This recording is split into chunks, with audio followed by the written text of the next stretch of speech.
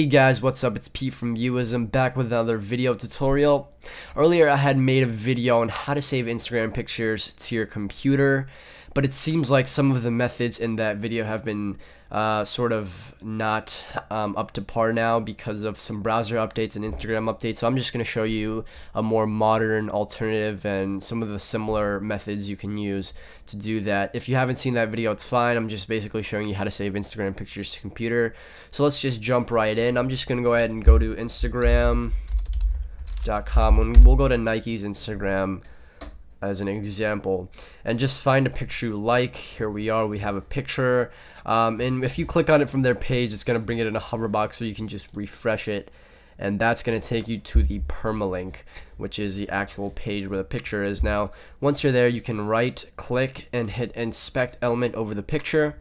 And earlier what the method had been was there was a background image option which would give you the source URL for the image, but I guess they've updated that. So all you can do is literally just, as I said, right click and try to find that image. And as you can see here, this div class right here that says private photo holder, that's usually where the photo is. And you can usually tell if you look because it says IGCDN-photos and you see this big URL and there's JPEG at the end.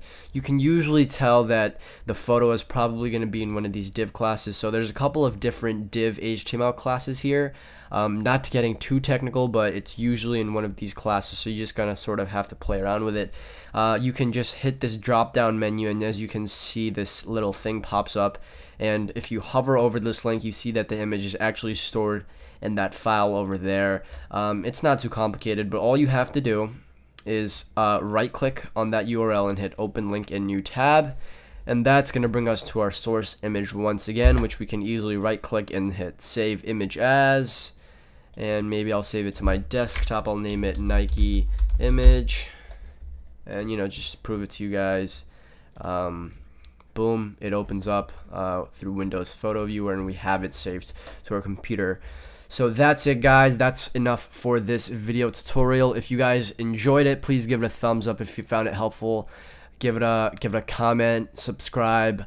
Feel free to leave a comment below on what other video tutorials you would like to see, anywhere from ranging to technology, to reviews, to tech tips, to even developing things and editing and all different types of things. Just let me know what you guys want to see and we'll try to put it out.